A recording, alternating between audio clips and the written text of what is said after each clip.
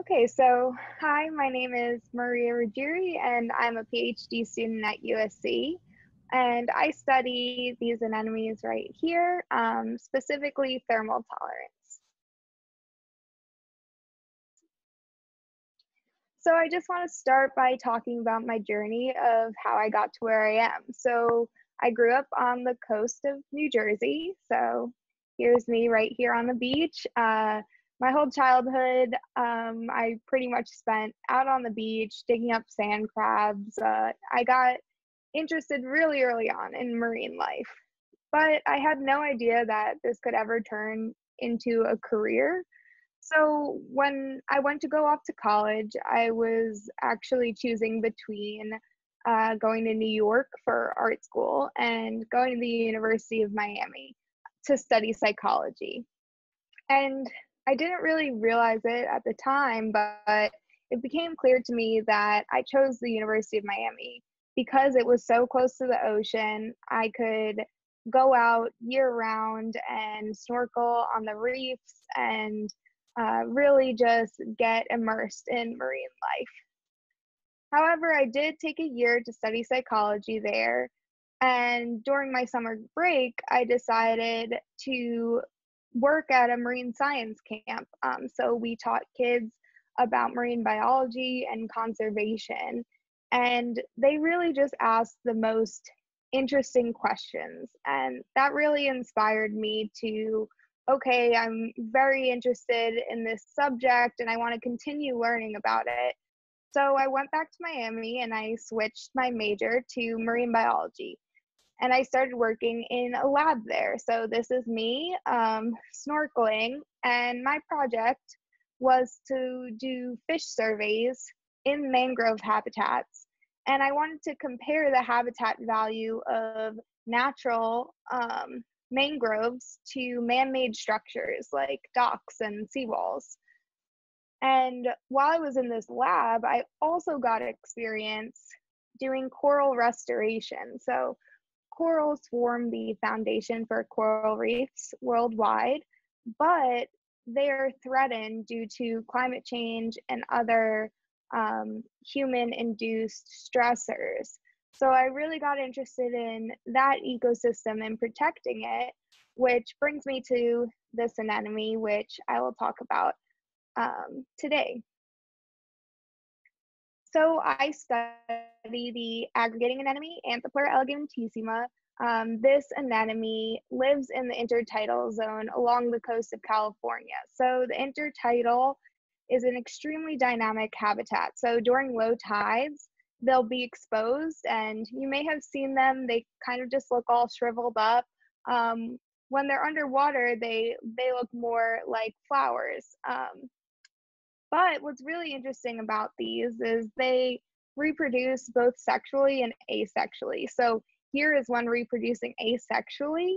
So it splits into two genetically identical clonal individuals. And they'll just keep doing this until they form really large aggregations in the intertidal. So here's one with over 100 individuals. But perhaps the most interesting thing that really led me to this system is that they have symbiotic algae that lives within them. So symbiosis in this case is a mutually beneficial relationship between an animal host and a microscopic algal symbiont. And the anemone basically provides shelter and nutrients to the symbiont. And in return, like plants, the symbiont photosynthesizes and gives sugars to the host, which it can use for energy. However, under stressful conditions, this relationship breaks down in a process known as bleaching. So this results in a loss of the algal symbionts or reduction in their photosynthetic pigments. And in corals, this is a really well-characterized response, and it occurs only 1 or 2 degrees Celsius above the average temperature. And when this happens, the coral animal actually cannot live without the algae. So there have been widespread declines in corals worldwide due to increasing sea surface temperatures. In contrast, the anemone I'm studying actually withstands temperature fluctuations of up to 20 degrees Celsius when it's exposed during low tide. So I'm interested in the genetic and environmental effects that might lead to increased thermal tolerance in this anemone. And to do that, I'll be making two main comparisons. So one is between the high and low intertidal.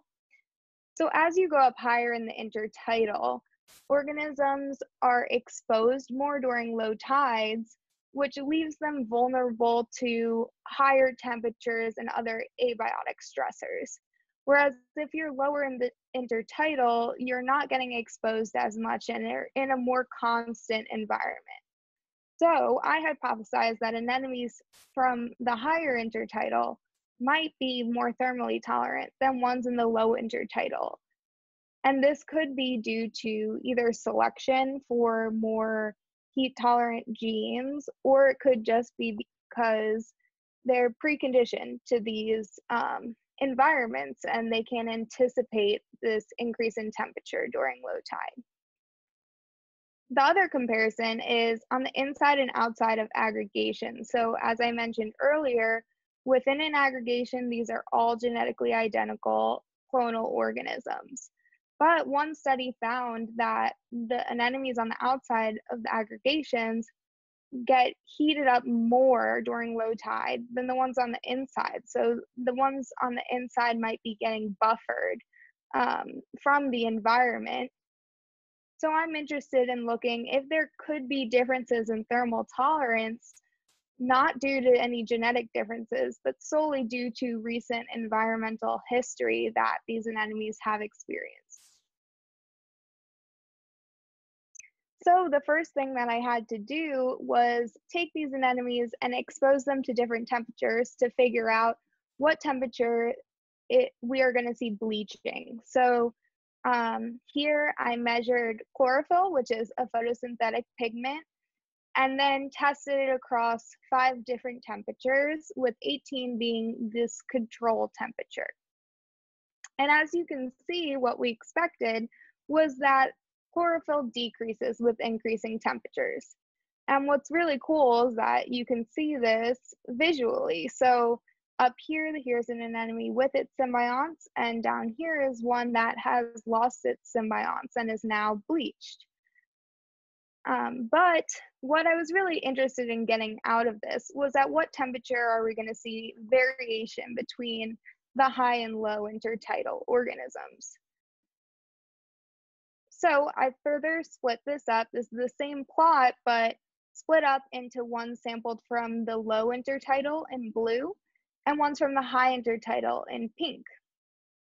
And this response is actually exactly opposite of what I hypothesized. So ones in the low intertidal are retaining more chlorophyll than ones in the high intertidal, so they're bleaching less.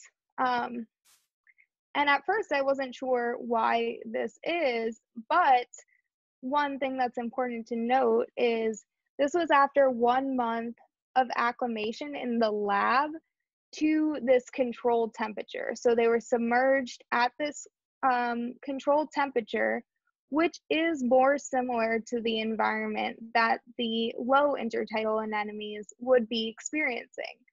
So it could be that the ones from the low performed better because they had been kept for a month in an environment more similar to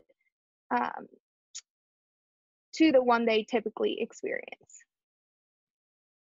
So I repeated this experiment with only a 10-day acclimation period, so just giving them a little time in the lab to acclimate and then doing the thermal stress. And then I measured photosynthesis and respiration. So what I do is incubate the anemones in these little chambers seen on the top, and then measure the change in oxygen. So when I do these incubations during the day, there's an increase in oxygen due to the algal symbiont photosynthesizing. And then if I do these incubations again at night, there's a decrease in oxygen because the symbiont will not be photosynthesizing, and we can get respiration of the anemone itself. Then what I do is calculate a ratio, so photosynthesis to respiration. And this gives us a metric of how productive this relationship is. So if it was at 1, that means that all the energy that's being produced by photosynthesis is being used towards respiration. So there's no net gain in energy. But if it's above 1, then there probably is some net benefit that the host is getting from the symbiont.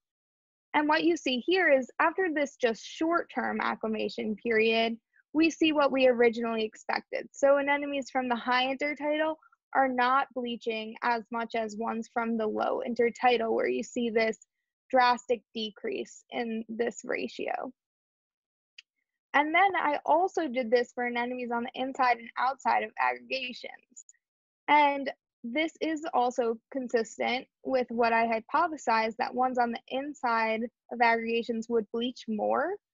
However, what's interesting here is that anemones on the outside in control conditions seem to just be less productive than the ones on the inside, despite not having a heat stress. So that could be because these were sampled at peak summer temperatures, so they were already bleached, or we might also observe this across the year, no matter what temperature. So my plan was to repeat this summer with larger sample sizes. So everything I've shown so far is just with a few different aggregations, so including more aggregations to see if these patterns are consistent. However, most of the summer plans have been postponed, so I will now be running this experiment in the fall. And what I'll be doing is sampling anemones from the inside and outside of aggregations, exposing them to a thermal stress, and then measuring traits associated with bleaching, like I mentioned before, chlorophyll, photosynthesis to respiration ratios, as well as I'll also be sequencing and genotyping the anemone host and its symbiont to see what the symbiont community looks like within each host. And then, if I can, I will also be running a longer term acclimation to see if we keep these anemones in these control conditions, like we saw in the first plot, if we get the same response where after the low intertidal anemones are acclimated to conditions similar to their home environment, we see this change in which is more thermally tolerant. So I just want to end with this plot, which kind of drives home the main ideas behind my research.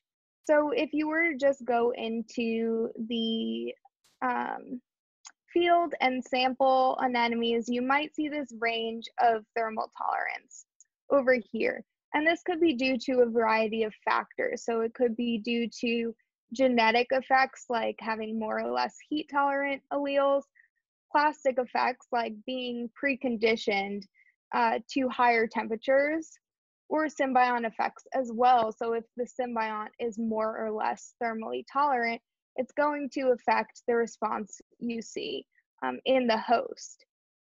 And so this is to predict how symbiotic organisms might adapt to rising ocean temperatures and identify possible intervention strategies. So if there's a genetic basis, you could invest more time and money into selectively breeding heat tolerant corals. But if you can increase thermal tolerance by preconditioning, then you can manipulate corals, bring them into the lab, precondition them, and hopefully they will be able to survive increasing sea surface temperatures. And that goes along with management as well. So, depending on what is the main effect, you might want to protect populations that seem to have um, more heat tolerant alleles, or protect populations that you know have the thermal environment that's going to promote higher thermal tolerance. So with that, I'd just like to acknowledge my PI, Carly Kenkel, Connie and Wyatt, who are my lab mates who helped me out, and then Kelly and the rest of the Wrigley staff.